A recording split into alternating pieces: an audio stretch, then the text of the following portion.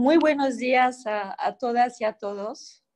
Tengo el gusto de que la División de Agua y Saneamiento del Banco Interamericano de Desarrollo les invita a participar en el 6º seminario virtual que se llama de Tecnologias para empresas de agua ante el COVID-19, Detección y desinfección. Este seminario se enmarca dentro de una serie de seminarios, agua, saneamiento y residuos sólidos en tiempos de coronavirus, que busca compartir acciones innovadoras y técnicas aprendidas en el sector de agua y saneamiento y residuos sólidos en América Latina y el Caribe, durante y post-emergencia. En este seminario se estará presentando tecnologías innovadoras que los operadores de agua y saneamiento pueden adoptar para enfrentar los desafíos de la pandemia. Tenemos una agenda excelente de panelistas y empezando por Marcello Bassani, el especialista senior en agua y saneamiento de la División de Agua y Saneamiento del Banco. Seguiremos con Alejandro Toro, el gerente senior de la región sudeste de Estados Unidos, de la empresa Isle Américas. Y seguiremos con 2 bloques. Un primer bloque sobre tecnologías de detección y prueba y un segundo bloque sobre tecnologías de desactivación y eliminación. Terminaremos el seminario con una sesión de preguntas y respuestas. Pero antes de comenzar, quería simplemente informarles de que tienen la opción de escoger traducción. Se encuentra abajo de su pantalla, en el medio, se encuentra un globo y solamente tienen que hacer un clic ahí y escogen el idioma que necesiten. Bueno, sin más, quiero introducir a Marcello Bassani, especialista senior en agua y saneamiento del BID, para una pequeña introducción. Marcello, muy buenos días. Buenos días, Corín. Gracias por la introducción. Bueno, esto es el segundo de 5 webinars que se van a enfocar en temas de tecnología e innovación en este contexto de emergencia sanitaria. Y bueno, es el primero de 3 que va a liderar IL Utilities, un socio que nos ha acompañado en varias actividades claves en temas de innovación en los últimos años.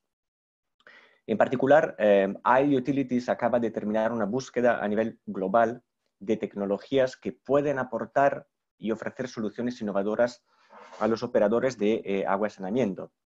Y hoy vamos a escuchar los primeros resultados de esta búsqueda. Si no me equivoco, han logrado analizar más de 200 innovaciones, entonces realmente yo tengo mucha gana de escuchar estos resultados. Solo una nota de introducción. Este webinar se enmarca en un esfuerzo más grande liderado por el Banco, por la División de Agua y Saneamiento, justamente enfocado en el fomento de la innovación y el desarrollo de soluciones innovadoras en el sector de agua y saneamiento. Más allá de estos webinars, hay varias actividades que estamos ejecutando. Cabe mencionar 2. Uno es el lanzamiento a la brevedad de un concurso de innovación para empresas, ideas en acción. Lo vamos a lanzar en aproximadamente un mes. Y la otra es la organización de un hackathon, también sobre el tema de innovación, que también tendrá una línea de trabajo sobre el COVID-19. Este hackathon lo vamos a abrir en las próximas horas, entonces tengan los ojos bien abiertos. Bueno, tenemos muchos panelistas, no quiero robar demasiado tiempo, le paso la palabra a Corín, seguramente tendremos otras oportunidades de conversar sobre innovación y tecnologías. Gracias.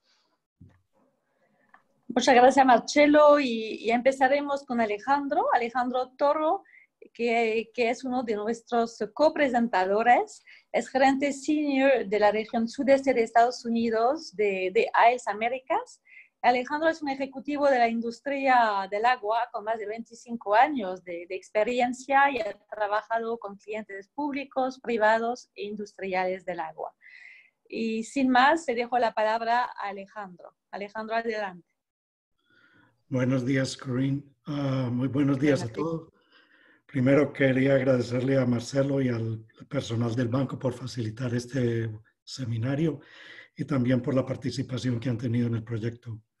La agenda del seminario es la siguiente brevemente: una introducción sobre IL Utilities, el contexto y el antecedente por el proyecto del cual Marcelo habló, una presentación del alcance del proyecto y presentaciones de 4 tecnologías que fueron parte de las tecnologías que se evaluaron durante el proyecto, que incluyen Lumen Ultra, Oxford Nanopore, Typhon Systems, Twin Oxide, y después pasaremos a las preguntas. Siguiente, por favor.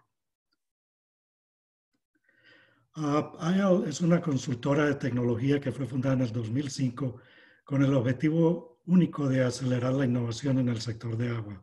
Hoy en día contamos con un equipo de unos 95 profesionales alrededor del mundo que incluye ingenieros, científicos y expertos en el sector del agua. Y también hoy en día estamos apoyando a más de 300 compañías de agua alrededor del mundo. Nuestras capacidades brevemente incluyen la identificación y evaluación de tecnologías emergentes o innovadoras, apoyar la aceleración del desarrollo, adopción y comercialización de las tecnologías, la identificación, la calificación y la cuantificación de oportunidades de mercado para estas tecnologías, y por último, la colaboración y la participación en foros que permitan la transferencia de conocimiento y la adopción de tecnologías innovadoras en todo lo que es el sector de agua. Siguiente. Siguiente. Los servicios nuestros básicamente son 3 disciplinas fundamentales: la identificación de desarrollos o desafíos en el sector de agua, la conexión de soluciones tecnológicas con los usuarios para enfrentar los desafíos presentes y futuros, y la evaluación, colaboración entre los usuarios y las tecnologías que permita una aceleración a la adopción a las tecnologías. Siguiente. El contexto de este proyecto comenzó con el COVID-19. Cuando esto originalmente se expandió en Europa y Norteamérica a principios del año, IL instintivamente creó una plataforma con la aplicación de WhatsApp que permitiera a compañías de agua o usuarios de agua a través de todo el mundo comunicarse y compartir experiencias novedosas, fracasos, éxitos en cuanto al manejo del servicio de agua, dada el impacto tan significativo que tuvo y que sigue teniendo la pandemia COVID-19 en el sector de agua. A resultado de esta participación, muchos del grupo comenzaron a preguntarle a él qué podíamos aportar en términos de tecnología. Al momento, él contactó a más de 2.500 tecnologías alrededor del mundo para entender un poco más su aplicación y su capacidad. Y de esto básicamente se encontraron 4 áreas críticas sobre las que se enfocaron en la búsqueda que hicimos. La una es la detección y pruebas, la otra es la de activación o desinfección del virus, la otra es la capacidad de operar y monitorear remotamente, y la otra es la mitigación de la operación. Siguiente. Hoy en día la plataforma cuenta con aproximadamente 700 profesionales pertenecientes a 381 organizaciones en 63 países alrededor del mundo. Siguiente. La plataforma ha dado el éxito que ha tenido y la colaboración que ha tenido por parte de todos los participantes. Ahora se ha expandido y IL creó la plataforma Agua en Acción, la cual hoy en día incluye 10 subgrupos, de los cuales 3 van a seguir enfocados exclusivamente en el tema de la pandemia COVID, 5 que no son relacionados al COVID, pero que incluyen temas muy pertinentes al sector de agua hoy en día en términos de operación, y los últimos 2 es más en innovación en términos de tratamientos sin químicos y de servicio al cliente. La participación en cualquiera de estos subgrupos es totalmente gratis, no requiere ningún compromiso, y cualquier persona o entidad que esté interesada en participar solamente nos contactan a nosotros directamente. Siguiente. El coronavirus y los desafíos del sector del agua son bastantes y muy impactantes. En el agua potable, obviamente, la capacidad de asegurar el cero riesgo al servicio, En términos de la enfermedad y ausencia del personal, eliminará el riesgo de contaminación del personal mientras trabajan prestando el servicio, el impacto que ha tenido sobre la sociedad, específicamente la habilidad del consumidor para pagar el servicio del agua. En alcantarillados es la medición del virus como un indicativo a la infección en la sociedad, la necesidad del aislamiento, lo que requiere la habilidad de trabajar remotamente y la interrupción del cierre, que ha tenido un impacto grande en la interrupción de las cadenas de abastecimiento. Siguiente. Como Marcelo indicó, el proyecto incluyó una búsqueda a nivel global de las tecnologías y básicamente se concentraron en 4 áreas: tecnologías de detección y prueba, de eliminación y desactivación, de monitoreo y control remoto y las soluciones de gestión de contingencias. Como Marcelo indicó, este es el primer seminario de 3. Este se enfoca en tecnologías de detección y prueba y tecnologías de eliminación y desactivación. Y ahora, para entrar en más detalle en términos del alcance del proyecto y las presentaciones de las tecnologías, me gustaría pasar la presentación a mi colega Lourdes O'Farrell. Corín. Muchas gracias, Alejandro. Y vamos a pasar al segundo bloque de presentadores sobre el tema de tecnologías de detección y prueba, empezando con Lourdes. Lourdes O'Farrell, consultora senior de tecnología en AIL Américas. Lourdes es una ingeniera química y ambiental con más de 7 años de experiencia trabajando en los sectores del agua y del medio ambiente, incluyendo varias organizaciones internacionales en las industrias de cervecería y papel.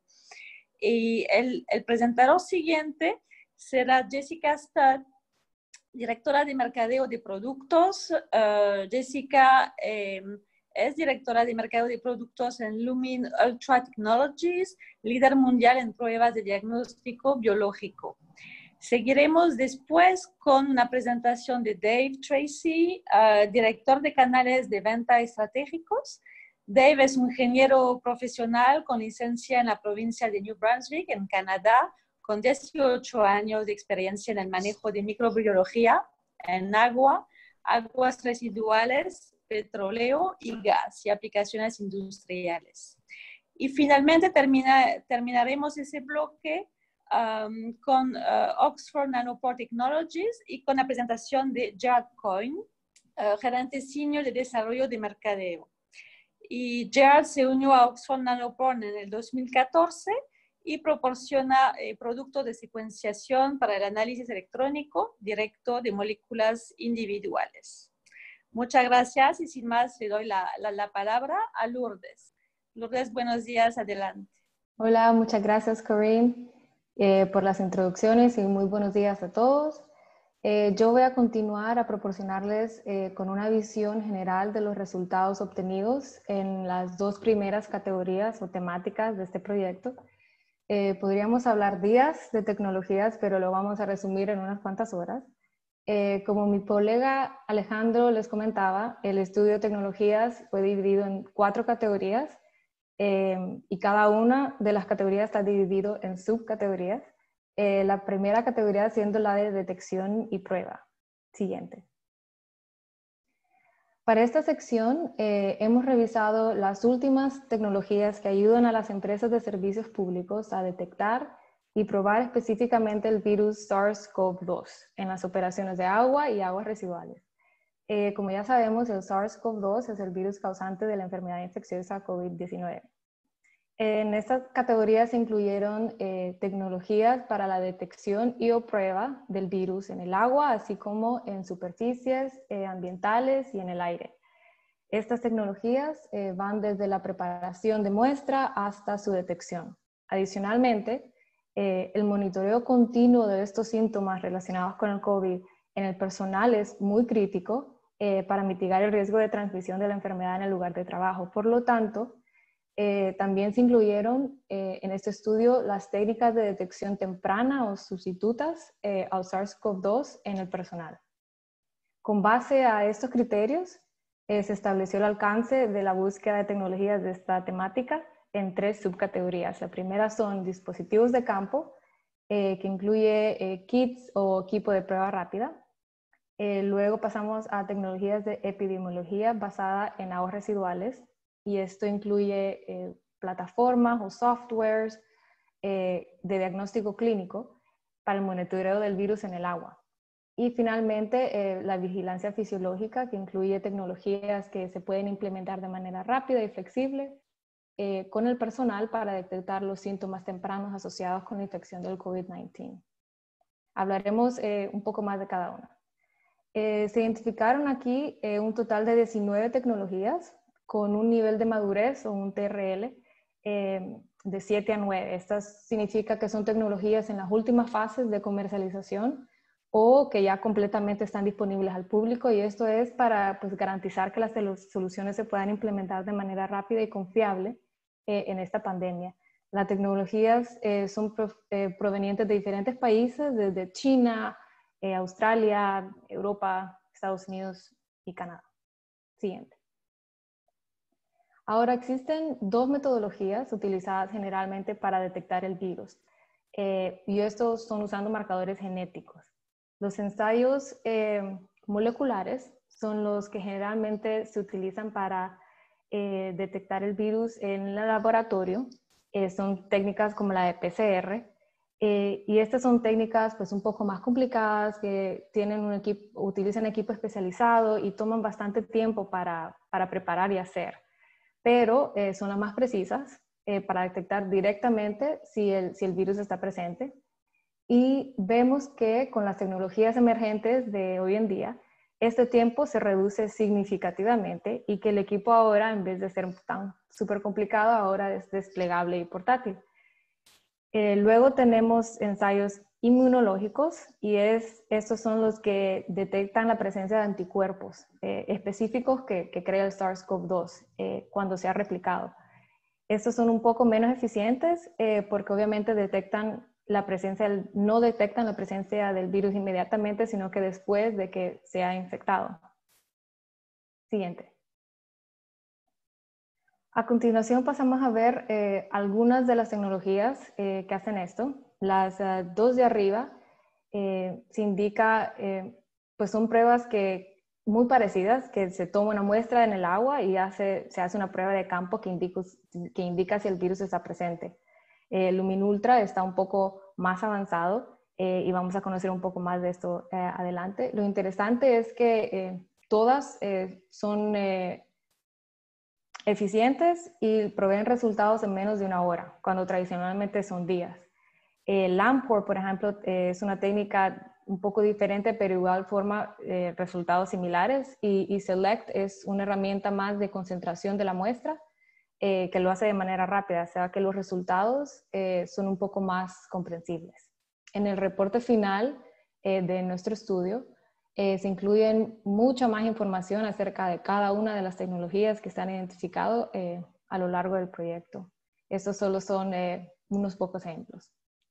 Siguiente. Pasando a tecnologías de epidemiología basada en aguas residuales, pues hay pruebas ya de que el virus está presente en aguas residuales y que esto se puede monitorear. Ahora, esta información se puede utilizar de diferentes formas y de manera muy eficiente. Nuestra búsqueda de tecnologías entonces se centró en identificar soluciones y servicios de epidemiología de aguas residuales ofrecidos por compañías privadas, donde se integran capacidades de inteligencia artificial y machine learning en softwares para analizar los resultados de pruebas y mapear el estado del brote en una comunidad. Este tipo de estudios se están haciendo ya en varios países globalmente, en Australia, en Reino Unido, en Italia. Hay bastante evidencia que logró identificar potenciales focos de virus. Siguiente. En cuanto a las tecnologías identificadas, estas son mayormente de analítica de datos que miran dónde está el virus y cómo se está moviendo en las aguas residuales. Todas las tecnologías tienen un concepto bastante similar, pero con diferentes enfoques. Algunas utilizan datos de otras plataformas, mientras otras crean sus propios datos. Todas son tecnologías muy eficientes con herramientas bastante visuales que proveen la verdad, una buena idea sobre la potencial propagación del virus. Siguiente. Y seguimos con tecnologías para la vigilancia fisiológica. A medida que las personas comienzan a regresar al lugar de trabajo, estas tecnologías se pueden emplear para un monitoreo continuo de los síntomas relacionados con el COVID y minimizar la transmisión. En esta categoría pues hay bastantes tecnologías y bastantes también en desarrollo, y esto es obviamente porque el campo es un poco más avanzado, ya que hemos estado monitoreando síntomas de enfermedades mucho antes que el COVID apareciera. Así que hemos identificado una gran cantidad, por ejemplo, de tecnologías para la toma de temperatura corporal, pero también vemos equipo para el monitoreo de la frecuencia respiratoria o la cardíaca, así como otros indicadores emergentes del COVID, como el aire exhalado o la acústica de la voz, de la tos, perdón. Muchas también de las cuales integran capacidades de inteligencia artificial para poder presentar estos resultados en tiempo real. Siguiente. Vemos muchas tecnologías innovadoras en el campo de detección térmica, como ser las gafas inteligentes de Rocket. Otros como ThermoScreen son capaces de escanear a toda una persona y luego detectar el rostro para tomar la temperatura en el lugar apropiado y ser una temperatura más eficiente. Vemos estas tecnologías ya utilizadas en muchos hospitales, en aeropuertos y algunos negocios. Otras tecnologías en nuestro estudio también sirven para el monitoreo de grandes multitudes de personas, lo cual lo vemos bastante interesante. Algunas más emergentes son las de los análisis de aliento y de tos. Vemos aquí que son de madurez un poco más baja o TRL7, o sea que estas no están todavía en el mercado, pero las vamos a ver muy próximamente. Ahora, a continuación, conoceremos un poco más de dos de estas tecnologías, así que le paso la palabra a Jessica Stutt de Luminultra. Thank you very much. Good morning, everyone.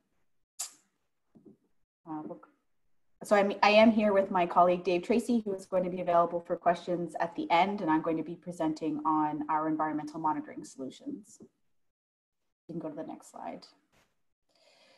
So just to introduce a little bit about Luminultra. So we are headquartered in Canada, although we have locations around the world, including in the US, Europe, and in Australia. We were founded in 1995 and have predominantly worked in the water sector, working with water and wastewater and different industrial applications to develop biological diagnostic testing solutions. In the last few months, as the pandemic has hit us, our Prime Minister in Canada put out a call to action for companies to do what they could to help fight the pandemic. And in that call, our CEO responded, and we discovered that we would be able to provide support for the clinical testing efforts of Canada and other nations as well by providing the RNA extraction reagents that are needed to do human clinical testing.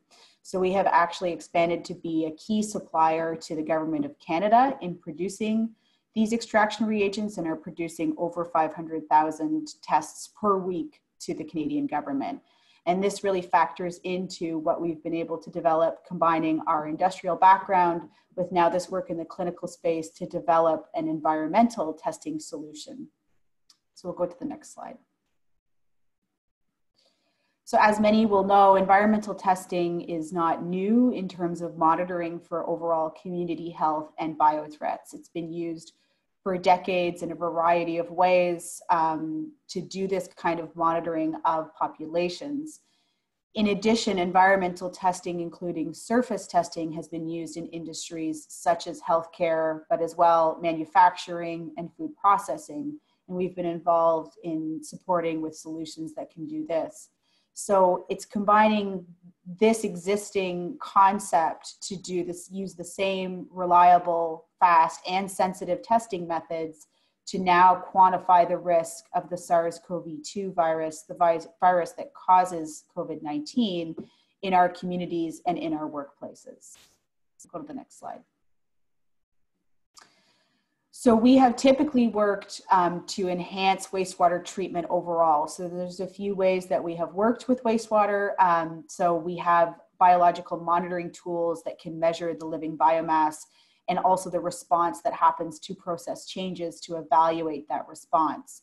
This has enabled overall process optimization within systems and has ensured that stability is maintained before toxicity becomes too big of an issue. So we are all about preventative testing to ensure that larger problems don't happen down the road. And since we've introduced a DNA-based monitoring solution, we've been able to provide further insight into the microbiome through that DNA testing.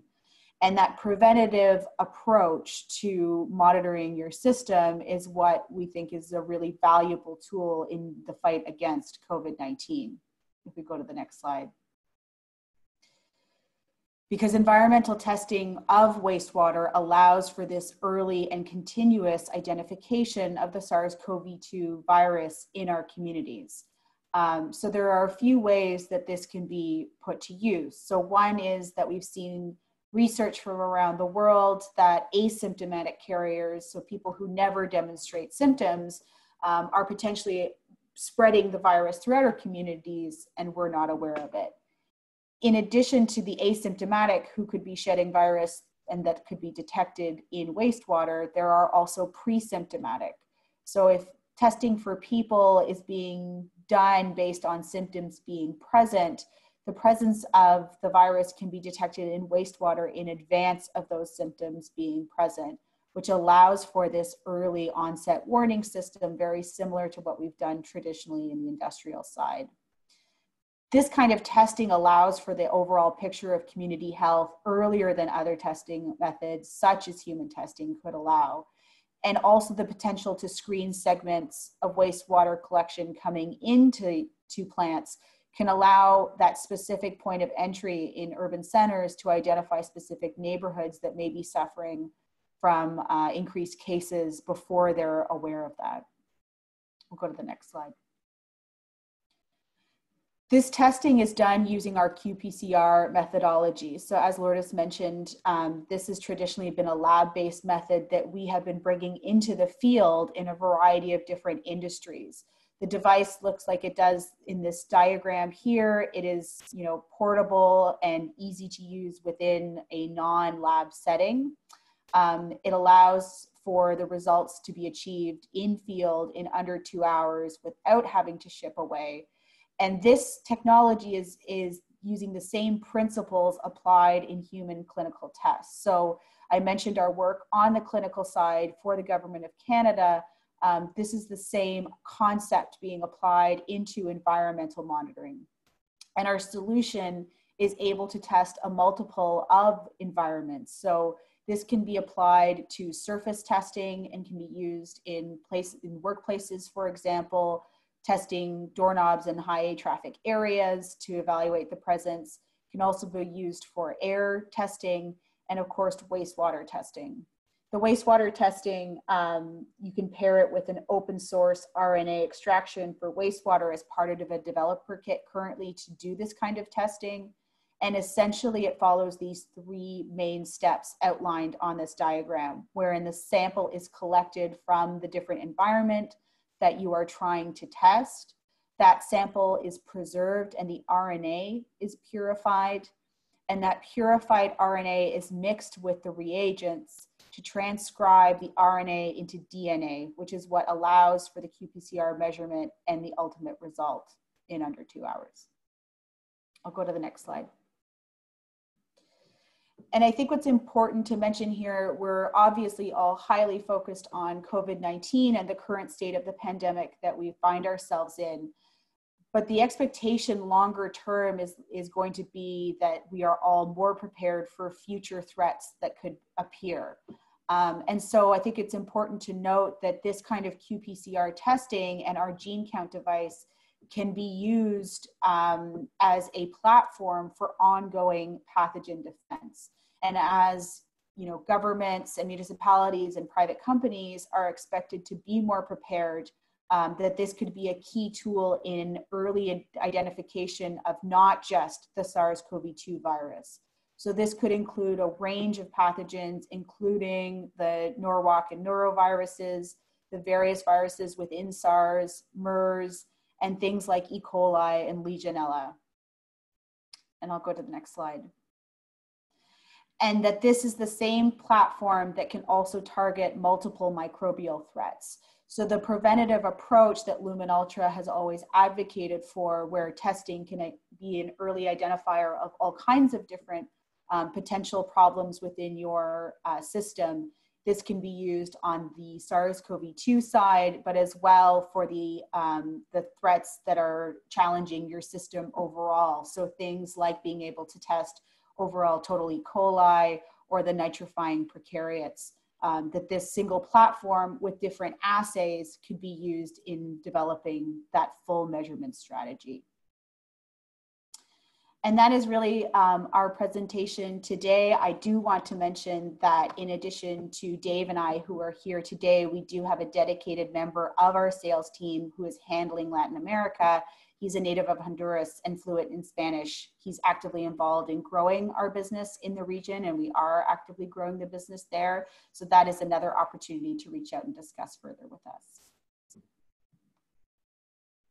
And that's it for me. Thank you.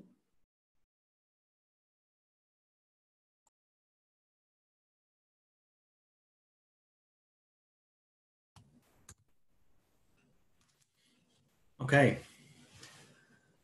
Good morning, and thank you very much for inviting me to speak today. So today I'm going to talk about our company, Oxford Nanopore, and the technology nanopore sequencing and how it can be used for water surveillance and also for SARS-CoV-2 detection. So first, I'd like to, if you could move to the next slide, please. So first, let's talk a bit about Oxford Nanopore. So the company is based in Oxford in the UK and was founded in 2005. And it was charged to develop disruptive methods for biological analysis. And it was in 2014 that it launched the MinION, the world's first portable sequencing platform. And for those of you who can see me on camera, I'm just holding the device here. So it's roughly the size of an office stapler. So since then, the company has scaled to over 500 employees, and we now have offices located all over the world. And we recently opened up a new manufacturing facility, aptly named the MinION building, which is enabling large-scale and automated production processes. So next slide, please. Now, the core technology utilizes sequencing of nucleic acids, so sequencing of DNA and RNA molecules. And sequencing allows you to gather the genetic blueprint of all organisms. And it's Oxford Nanopore's goal to enable the genetic analysis of any living thing by anyone, anywhere. And the data from a nanopore sequencing device can be generated in real time. And we've already seen the technology being used for a very broad range of applications, including for surveillance of viral outbreaks, as was the case for the Ebola outbreaks in West Africa. Next slide, please. Now, I've mentioned portability and I've mentioned real-time sequencing. And this is enabled based on the fundamentals of how nanopore sensing works. Now, it's not going to be a surprise that nanopores form the heart of the technology. And a nanopore is essentially a very small hole that functions as a gateway between two systems. Now, what we do is set a nanopore in a membrane that has very high electronic resistance so that an ionic current can pass through the nanopore when a voltage is applied. Now, as an analyte passes through a nanopore, it will cause a characteristic disruption of this ionic current as you can see in graphic 2, represented by this red dot passing through the nanopore. Now, when you introduce a larger analyte, in this case represented by a blue dot in graphic 3, that will cause a further step change in the current disruption. And nanopore sensing is essentially the measurement and characterization of this disruption in current. And this measurement can be done in real time. Now, as the sensing measurements are based on electronics rather than optics, the technology can be miniaturized into something as portable as the MinEye, or scaled to meet the experimental needs. So next slide, please. So in addition to the portable MinEye, Oxford Nanopore also offers benchtop instruments, GridEye, PerMethine, and this allows users to adjust their throughput and sample numbers depending on need. Now, the workflows are relatively quick and easy, although it does generally require the operation of a pipette. And depending on the analysis type, the downstream data analysis can be done in real time and give you a very, very quick answer. So next slide, please. So real-time surveillance of water systems can also be enabled through nanopore sequencing. And it is our goal to enable real-time detection of pathogens, system-wide monitoring of wastewater microbiomes, and surveillance of drug resistance that is dispersed in water and ecosystems. Next slide, please. So you may not be aware, but nanopore sequencing has already been used for wastewater monitoring. As one example, a group in Sweden demonstrated that nanopore sequencing has been used for detecting fecal contamination in urban stormwater systems.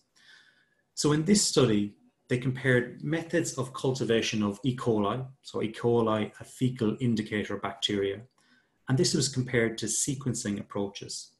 And this study demonstrated that the use of DNA sequencing to detect human fecal contamination in stormwater systems, and also the potential for tracing this fecal contamination directly in the field. Now, there are many other case studies of the use of nanopore sequencing in wastewater treatment plants, and I would encourage you to read the array of publications that you can see on our website. Next slide, please. So nanopore sequencing has also been used for assessing water quality. In this one example, a study of freshwater source in Cambridge in the UK, the group demonstrated a simple, fast, and inexpensive method to yield high-resolution pathogen maps that may address concerns of public health.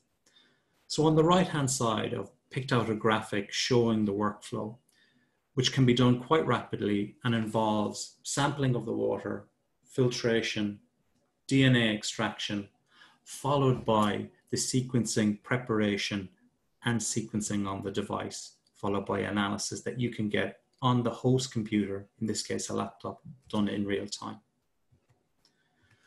So finally, I'd just like to talk about the opportunity for nanopore sequencing and SARS-CoV-2 detection in wastewater.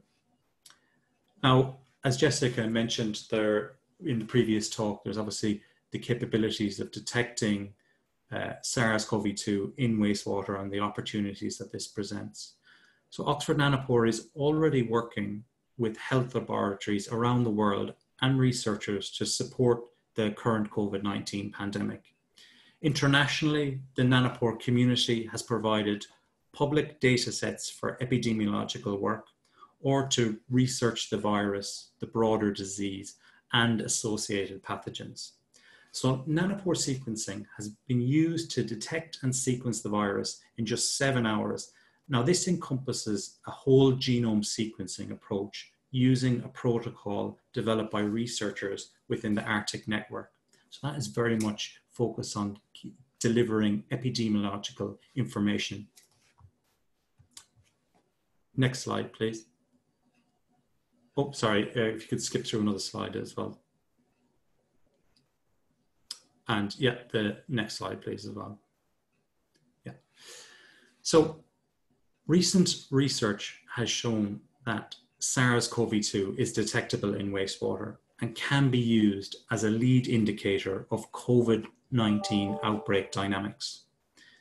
Now, nanopore sequencing offers the opportunity for real-time surveillance of wastewater as a potential epidemiological tool, and this will provide insights into the presence of SARS-CoV-2 in local communities. Now, this can be done via a targeted approach.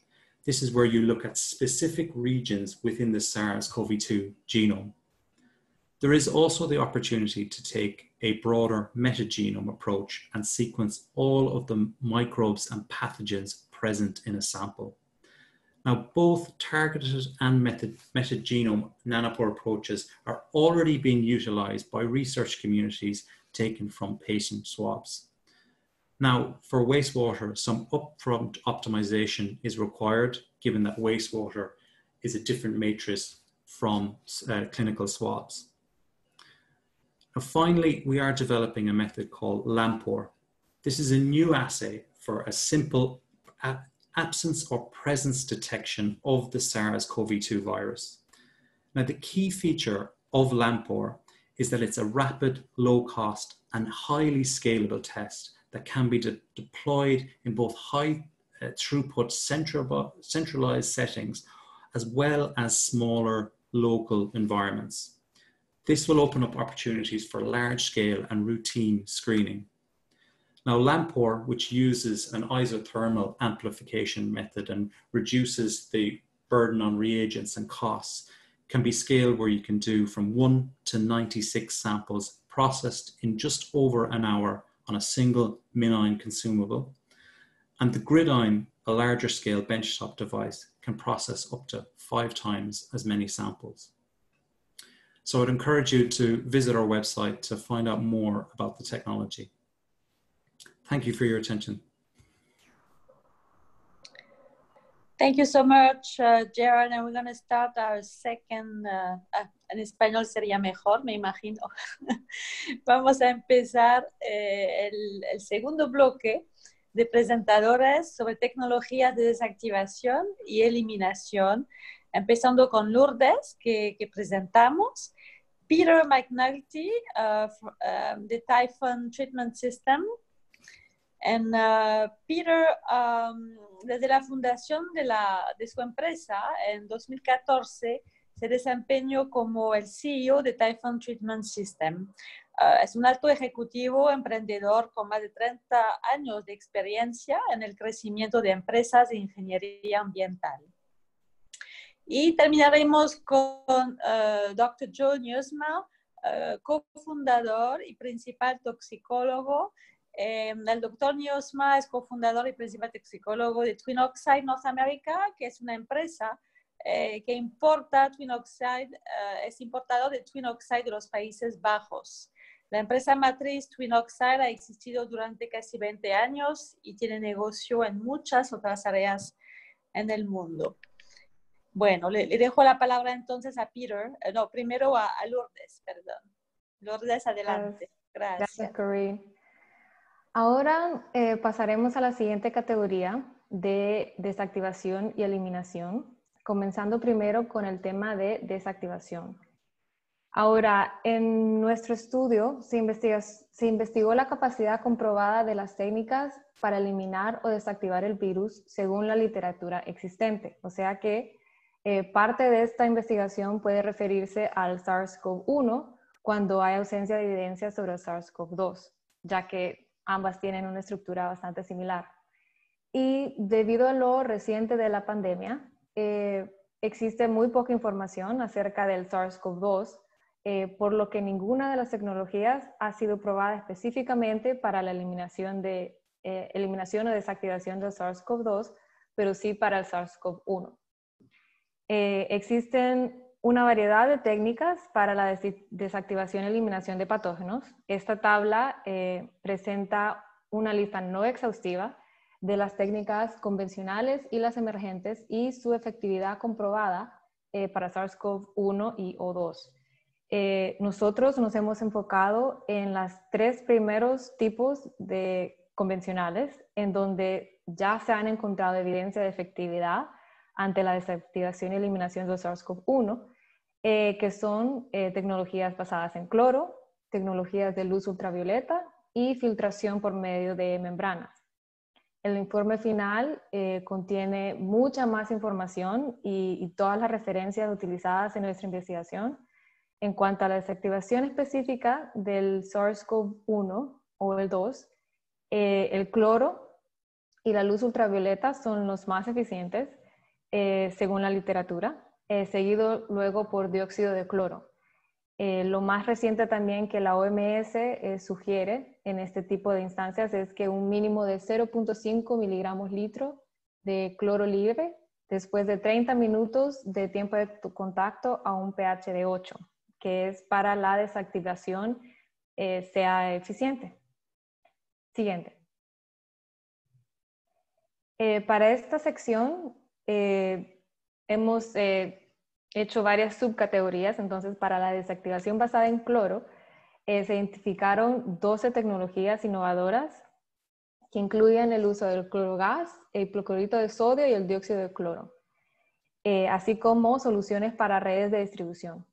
Estas son soluciones que obviamente también sirven como desinfectantes normales de primarios, los que se utilizan para la desactivación de patógenos en agua potable, o para desinfectantes secundarios, los que forman cloro residual para mantener los sistemas de distribución.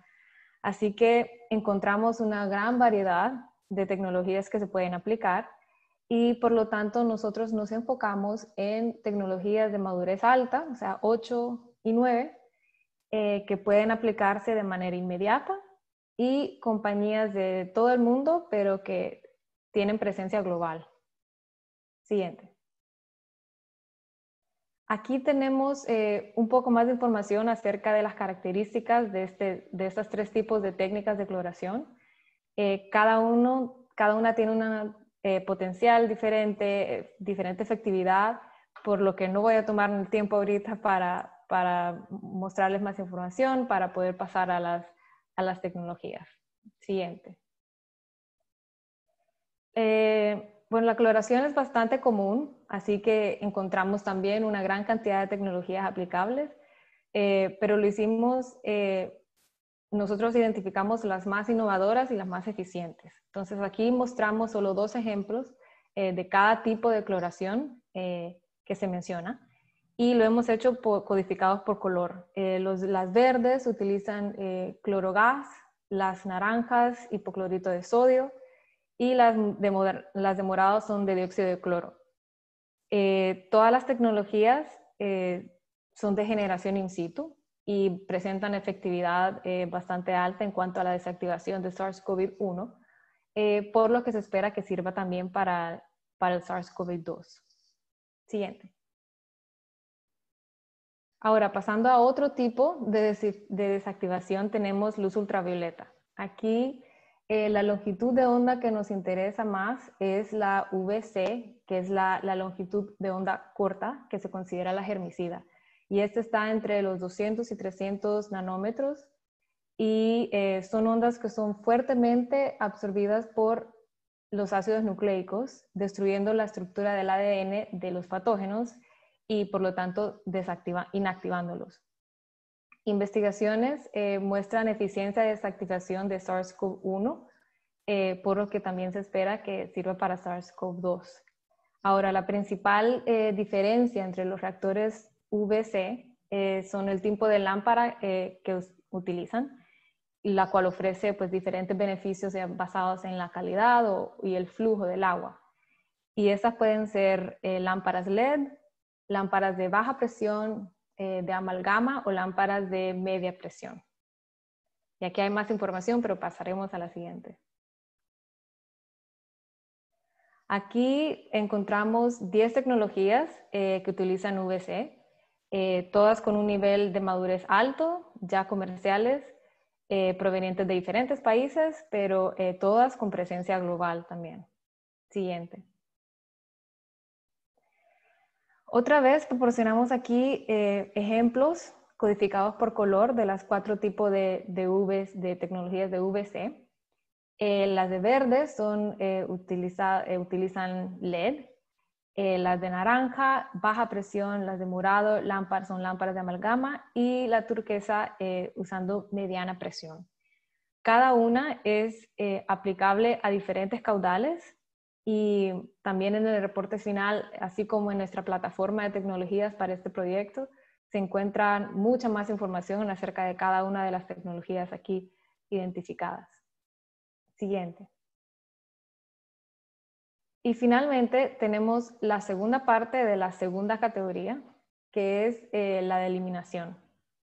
Siguiente. Aquí nos hemos enfocado en membranas de filtración. Ahora, el SARS-CoV-2 mide aproximadamente entre 50 y 200 nanómetros de diámetro.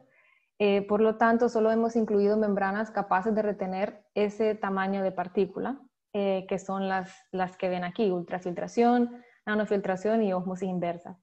Y lo cual pues excluye otro tipo de membranas como las de microfiltración, que son un poco más grandes. Aquí mostramos un poco más de información que también pueden leer después, pero pasaremos a la siguiente. En esta sección identificamos 10 tecnologías, todas con un tamaño de poro inferior al 50 nanómetros. También todas de madurez alta, ya comerciales y con presencia global. Siguiente. Aquí tenemos otra vez ejemplos de algunas tecnologías, y siguiendo el mismo patrón de colores, tenemos las verdes, que son membranas de ultrafiltración. Tenemos unas de polietileno, otras que utilizan cerámica. Las de naranja son nanofiltración. Unas, por ejemplo, usan capas con dióxido de titanio y otras con capas múltiples. Y tenemos las moradas, que son de ósmosis inversa, y que, por ejemplo, tenemos ahí Aqua Membranes, que es muy innovadora y utiliza impresión 3D para imprimir capas múltiples en espiral, lo cual lo hace geométricamente muy uniforme y bastante eficiente. Nuevamente, tenemos para ustedes presentaciones de 2 tecnologías de desactivación. Así que le doy la palabra a Peter McNulty de Typhon Treatment Systems. Peter.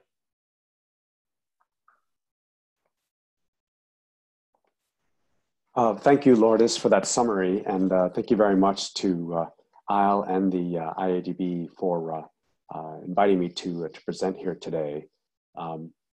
As was described, Typhon Treatment Systems is one of the world's leading developers of ultraviolet LED water treatment technology. And I'll talk a little bit about the company, the technology, and potential applications with COVID-19 in the Latin American region. All right, yep, second slide. So in many ways, similar to the visible light LEDs, the promise of ultraviolet LED technology is significant cost savings and energy consumption. So our indications and experience is that the promise of UV LED technology, specifically in our patented reactors, can save as much as 90% energy, and that has profound implications. I'd like to point out that our technology was conceived in the developing world. My business partner and I met on off-grid water projects in Nigeria and other areas in sub-Saharan Africa. So it's really an honor to be invited to present here. We look forward very much to getting back to those applications. We are a 6-year-old company. We do have intellectual property around the technology. We did quite a lot of testing at the lab scale with our university partners, and then on into field scale, and then through to validation. So the validation program that we used for our technology was with the US Environmental Protection Agency's program, which is widely accepted around the world. We are a commercial enterprise and have our first large-scale municipal treatment application going in later this year. It's been a bit delayed because of the recent pandemic. Next slide, please. The applications for our technology, which is primarily focused on water and wastewater, Our municipal drinking water, municipal wastewater, which has been mentioned here. There is some evidence to suggest that the virus and cells it's infected can be detected in wastewater. That might be a critical application for the future. Wastewater reuse, this is a growing application around the world, and we look forward to those applications with potential partners in the future. Importantly for this presentation, off-grid and point of entry, household and community level water treatment technologies. We do have applications that we are working with partners now around the world with remote, rural, community level water treatment applications. It's very exciting for us. In addition, our technology can be used in food and beverage, ultra pure water treatment in the semiconductor industry, paper and pulp, etc. In addition, for aquaculture, hospitals, groundwater remediation, and residential. I'll show in another slide the size equipment that we use for sink top or household applications. Our technology is a biological disinfection system. It can be used to treat viruses. It is validated to treat for biological disinfection, and the dose for a virus of concern that the EPA focuses on, which is adenovirus, is much more difficult to inactivate than is currently indicated by the current understanding of the treatment of UV for coronaviruses. The literature is somewhat thin on coronavirus treatment, and as our friends from ISLE pointed out earlier, it is exceedingly difficult to get your hands on this organism. We would use indicator microbes under any circumstances. But at any rate, we are treating for bacteria and protozoa, like some of the gut pathogens that are familiar to folks in the developing world. In addition, we do have an advanced oxidation process, which is used to treat toxic chemicals, and that's a combined system that is a different arrangement. So, as I mentioned, adenovirus is something that is specifically addressed in the literature, and the current indication that we have is that the dose to treat adenovirus is approximately 20 times higher than would be required for COVID-19, and therefore we, I think, have a reasonable claim that our technology could certainly be used to treat coronaviruses. Next slide, please. So a little bit about LED technology and the promise that it holds for the future. The graph on the left shows the output power of ultraviolet LEDs. And as was pointed out earlier also, these are the UVC or shortwave wavelengths, which are the biologically disinfecting wavelengths. Like all semiconductors, the output power has gone up significantly over time. In fact, it's been many times higher than it was even when we started with our prototype testing 5 years ago. And then in addition, for any application, one must consider the costs. And it has been very interesting to follow the decrease in costs of, again, much like semiconductor electronics elsewhere, a significant decline in cost and therefore an improvement in cost benefit. All the major UV LED suppliers that we work with report that they expect significant improvement to continue for decades. Next slide, please. So as sort of indicated by the previous slide, there is a decreasing operational cost over time. These are long-lasting devices. Again, for those of us who are familiar with LEDs, know that they last a long time. We are currently able to offer multi-year warranties for our equipment. That's meaningful for remote and rural areas where spare parts and so forth are difficult to come by. There is a significantly lower whole life cost, as shown in the graph on the right, than a traditional mercury lamp system. So the design is resilient. The same equipment can be used with the newer LEDs over time. We've always known that the application gets better and better, and so we've designed the equipment to make it possible for those changeouts when they do happen to be compatible with the future generations and the past. So they are quite tough. These are solid state electronics, and it's terrific to design these systems because they have very few moving parts, and they're really tough, good for such remote field applications. And here's a point that I think is really important to make for the developing regions where the audience might be considering applications. Our technology requires no exemption to the UN Minamata Convention banning mercury. There is no mercury in our UV equipment, and there is in mercury lamp technologies. Therefore, there is no disposal problem. In remote regions of the world, there is not a very well-developed, often not a very well-developed disposal system. That would not be a problem with our technologies, and we're really excited about it for that reason. Next slide, please. So here's an image of the reactor. The photo on the left shows our large-scale municipal reactor. This is a system that is currently validated for 250 cubic meters per hour. And that is to serve in an OECD type application about 40,000 individuals. And in some regions of the world where the water demand is lower, not so much landscaping around residences, et cetera, could be 2 to 3 times as much. So one of these reactors can serve a lot of people. It is a closed loop cooling system. The cooling coil, which you can see, those copper coils are cooling the LEDs. It is a passive system, and there's deionized water in there. We monitor the temperature of the LEDs, again, like a laptop. They can't get hot, so our cooling system has been designed to take care of that. The equipment is very easy to do change outs for the LEDs, and so therefore the field expense is minimized. Next slide, please. So this illustration shows a little bit about our design basis with respect to the efficiency. At this point, ultraviolet LEDs are not very electrically efficient, but our reactor is germicidally efficient.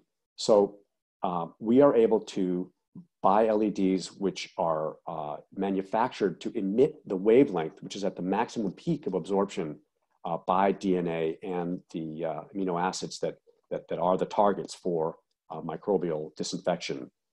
That's a huge benefit. We get about a 40 to 50% efficiency bump just by tuning the wavelength to the optimal. In addition, the array of LEDs around the outside of the reactor, rather than submerged tubes, enables us to provide a really optically efficient irradiant distribution, which has a significant effect on the overall efficiency of the reactor. In addition, as shown in the illustration in the lower left, there is very important consideration of hydraulic efficiency. And it is, this is a cross-section in the lower left of a traditional mercury lamp system that has a lot of dead space in it and a lot of wasted energy being emitted by those lamps going into water, which is stagnant and not the water that's being treated. Our treatment system is very hydraulically efficient, as shown in the illustration on the right-hand side, and that makes us electrically efficient as a reactor by reactor comparison in 2020. And in the future, again, we expect to be 90% more energy efficient, which has a significant benefit for even the locations where one can install it. Maybe I could pause at this point to mention that one of our sincere hopes is that our equipment can be connected to a panel of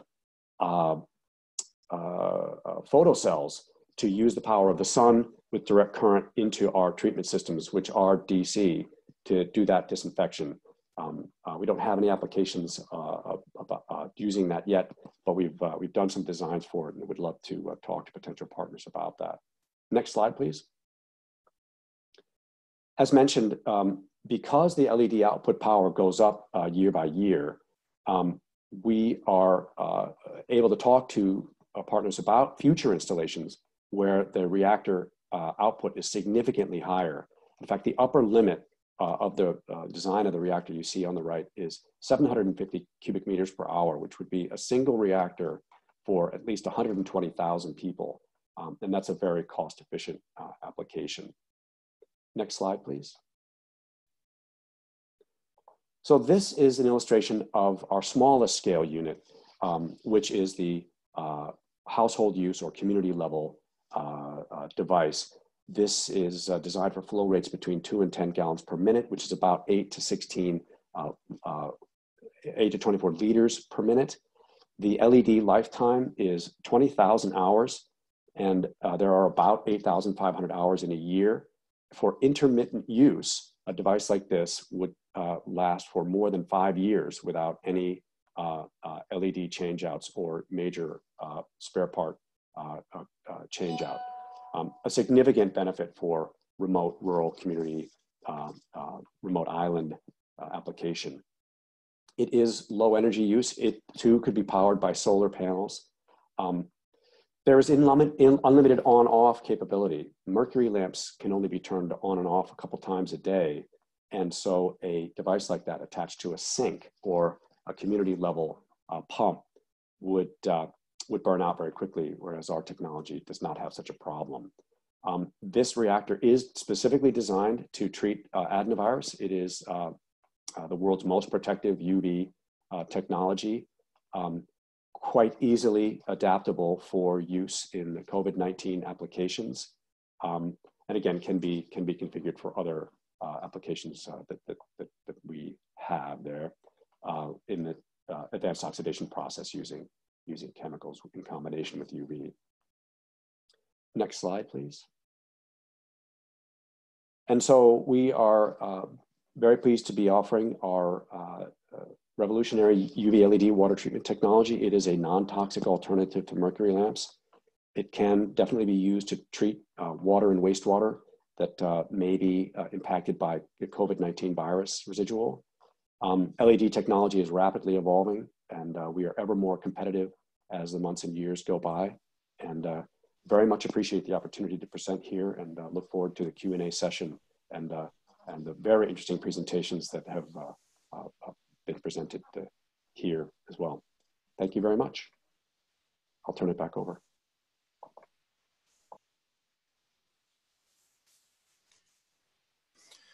I guess it's me. I'm the last presenter. Go ahead and put up the first slide. And the next one. There you go. My name is Dr. Joe Newsma, and I am a partner in Twin Oxide North America. Thank you to the presenters. Thank you to the organizers. And I want to let everybody on this webinar know that my PhD is in toxicology, and I have over 20 years experience in human exposure to pharmaceuticals, to chemicals, and to biologicals. So that's the background that I'm coming to you today as a representative of Twin Oxide. Twin Oxide International is a 20-year-old company based in the Netherlands with business globally. They have lots of business in Australia, Africa, India, Europe, Central America, South America, and the Caribbean, including Puerto Rico, Aruba, St. Martin.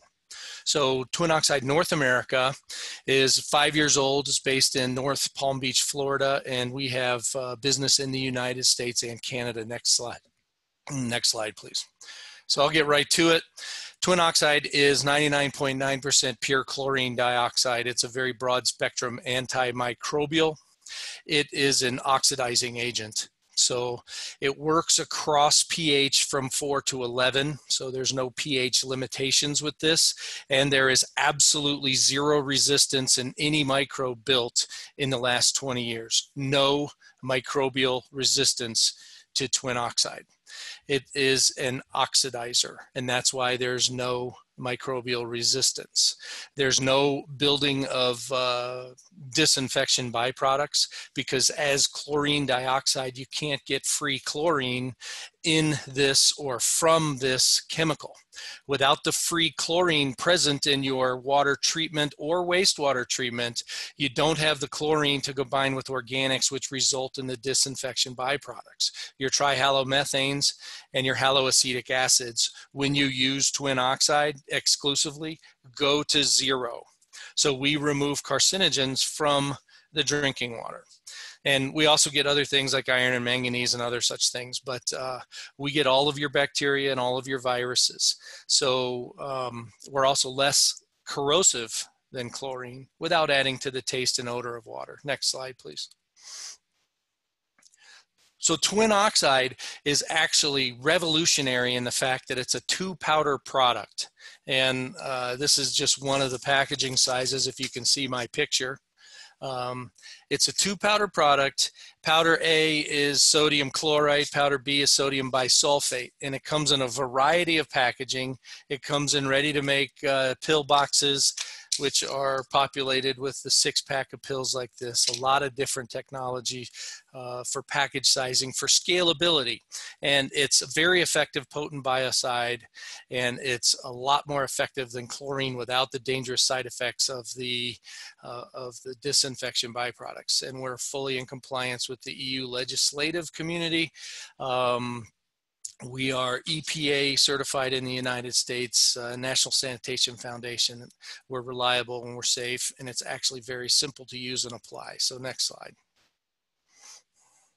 How does it work? Well, what you do is you fill up your mixed vessel with a known volume of water based on your kit size, from 1 liter of concentrate up to 1,000 liters of concentrate, or your larger projects. Our largest project is in Burundi, Africa. It's over 60 million gallons of drinking water a day, and they do all of their disinfection solely with twin oxide.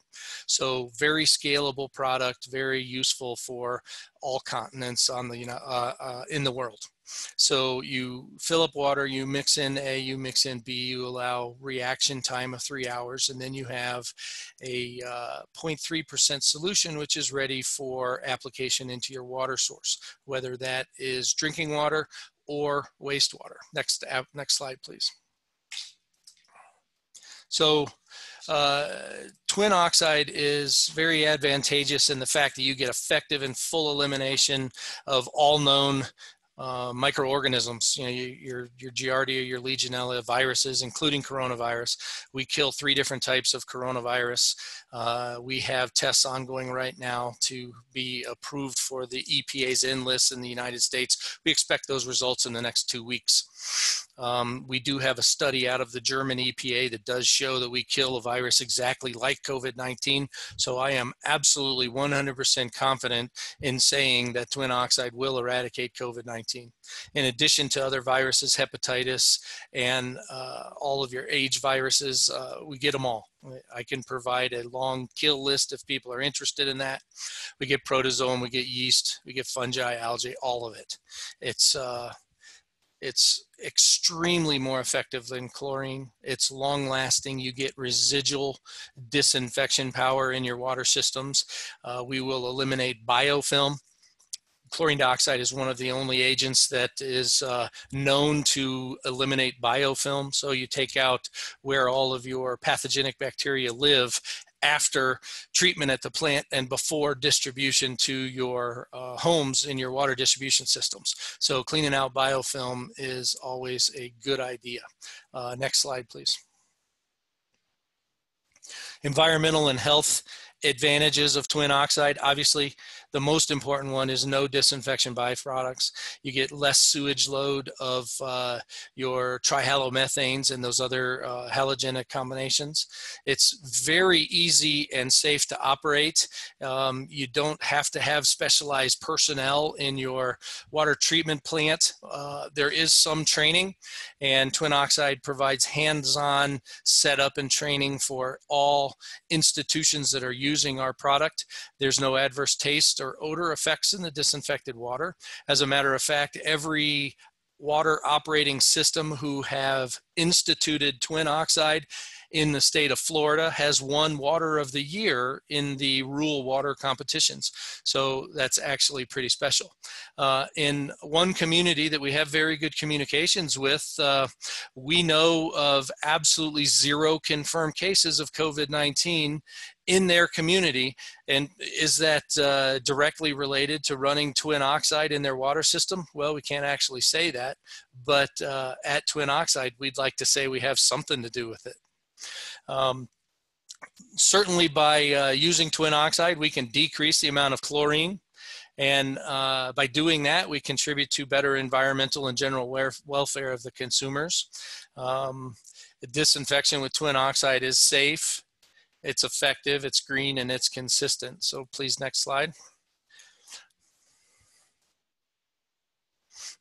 The economic advantages, they're listed here. You can read them as well as I can, but there's less chemistry involved to achieve an optimized disinfection result. And twin oxide is not corrosive, so you have less system maintenance than if you're using chlorine. There's no investment for generators or reactors. It's all in the powders, so it is a safe, consistent batch process. There's no construction modifications.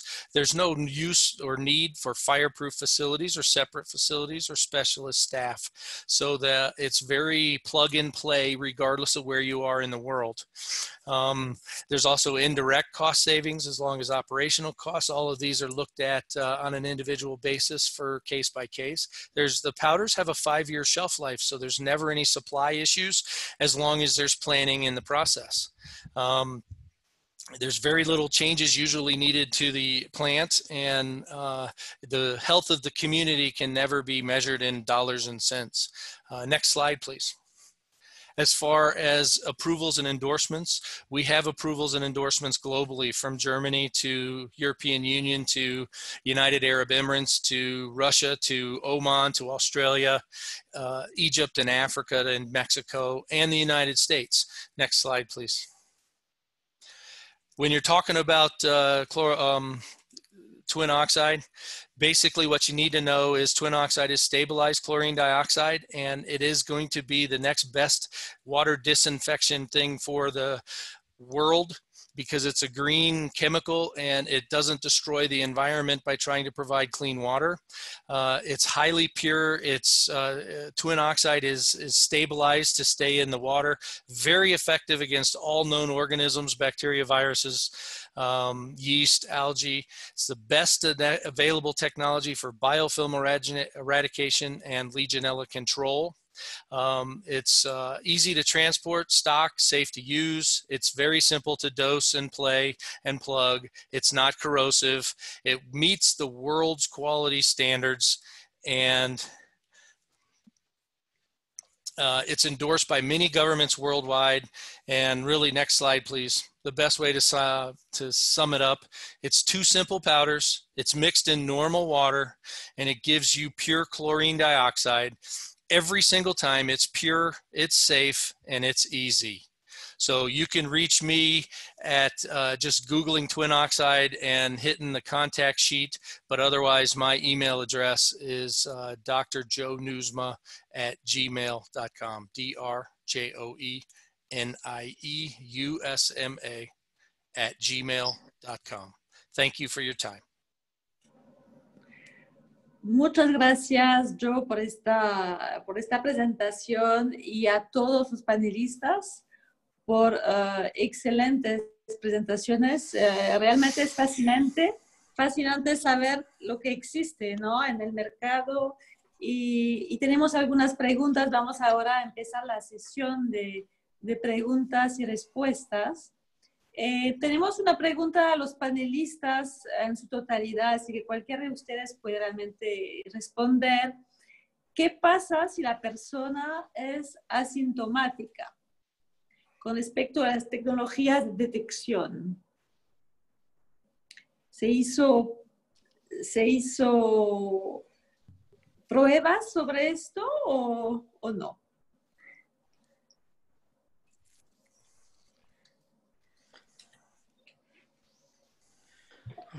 No sé quién quiere responder. Alejandro.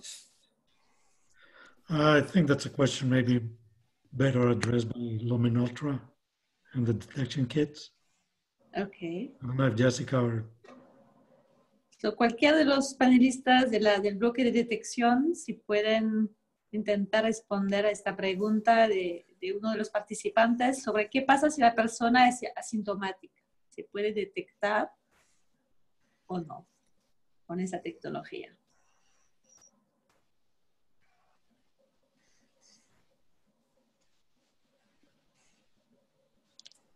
So I can start by jumping in. So the research has indicated that asymptomatic carriers are still shedding the virus through wastewater.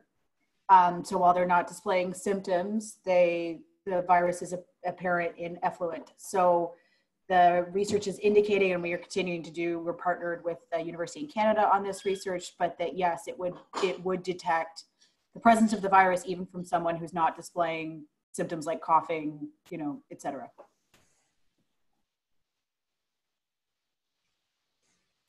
Excelente, muchas gracias, Jessica.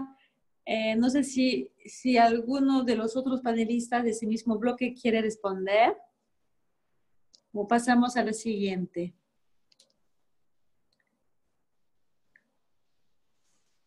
Pasamos a la siguiente entonces. Me imagino que la pregunta de muchos de los participantes es sobre el costo, ¿no? ¿Qué tanto le costaría a una empresa en la región latinoamericana o el Caribe implementar una de esas tecnologías? ¿Cuánto costaría comprarla, pero también mantenerla? Y una pregunta que yo tengo es ¿cuál sería el plazo de implantación? También se mencionó el hecho de que en algunos casos hay costos operativos que van decreciendo, pero sería útil tener una idea de rango, por lo menos, de esos costos operativos. Y bueno, lo dejo ahí por el momento, porque hay más preguntas. No sé quién quiere responder sobre esto.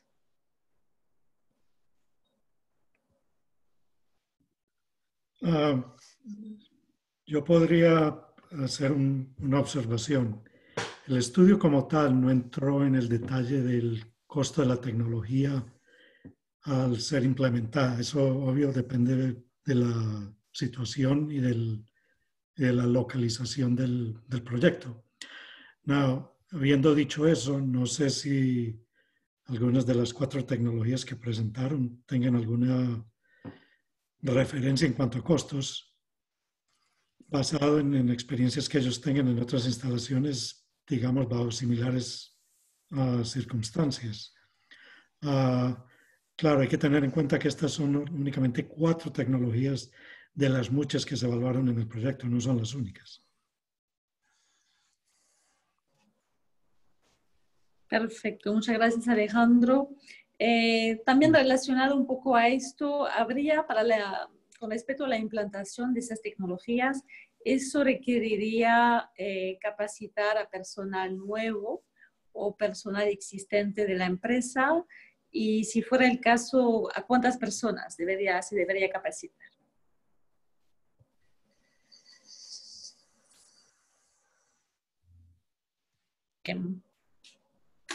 No sé si alguien más puede responder, que sea Dave, Jared o Peter, Joe, uno de ustedes. I'm happy to answer. Okay. I can answer both of them. With twin oxide, the installation, maintenance, and running costs is based on a case-by-case analysis.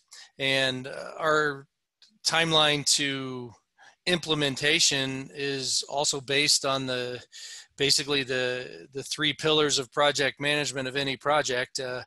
The 3 are you get good, you get fast, and you get cheap. And unfortunately, with project management, you only get to pick 2.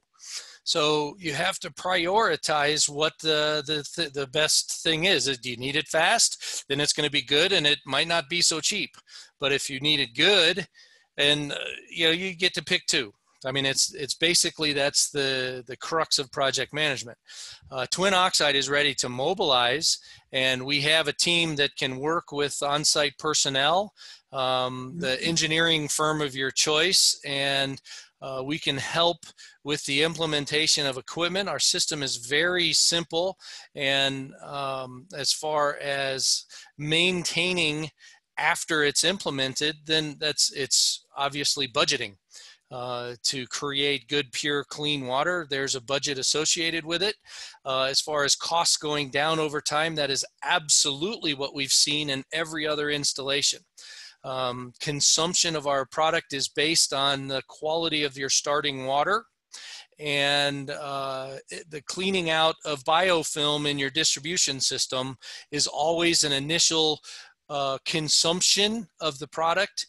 But as the system is cleaned out, we have seen upwards of 50% less product use after probably a year, maybe a little bit shorter, maybe a little bit longer based on the individual timelines.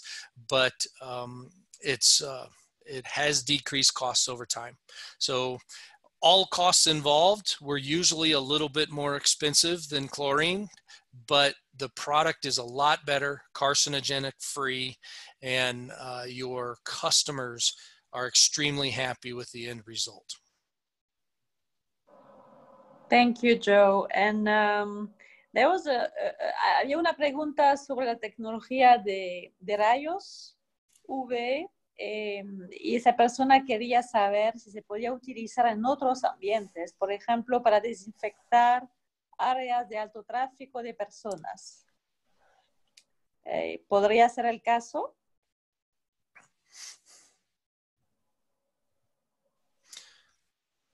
Yes, so I'll take that one. Thanks for the question.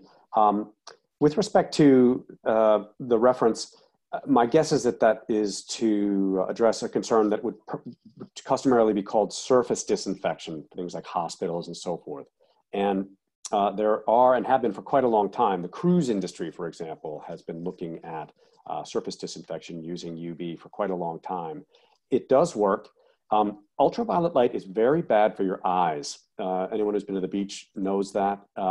UVC is the very high energy wavelengths. So the human health and safety concerns for an operator of such a device would be significant.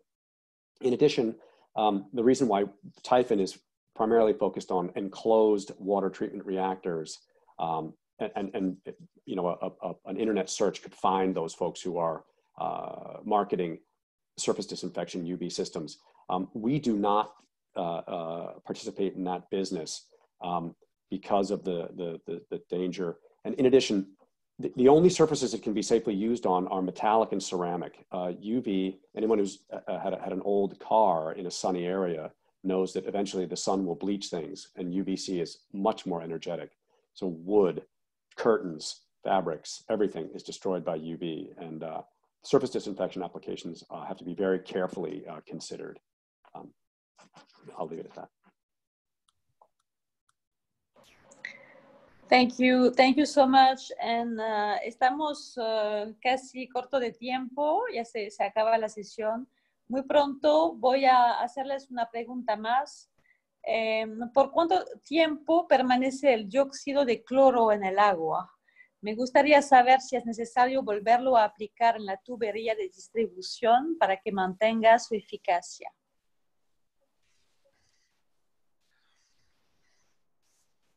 The question answered easily by saying it depends. Chlorine dioxide is a gas, and it will come out of the water if it is not enclosed in a closed container. Twin oxide is buffered chlorine dioxide, and it has been specifically engineered by German scientists to stay in the water as long as possible. In a clean distribution system, twin oxide has been seen after one dose for 42 days in a water distribution system. Each distribution system is unique. You may have to have some supplemental injection points to control the individual situation. Sometimes you do, sometimes you don't.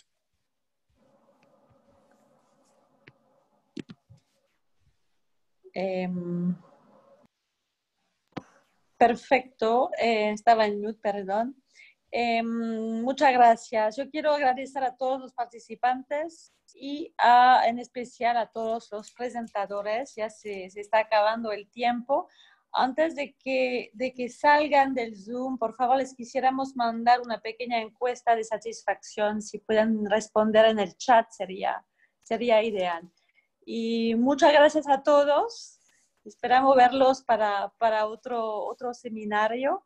Y un agradecimiento muy especial del Banco a los presentadores. Hasta luego. Gracias.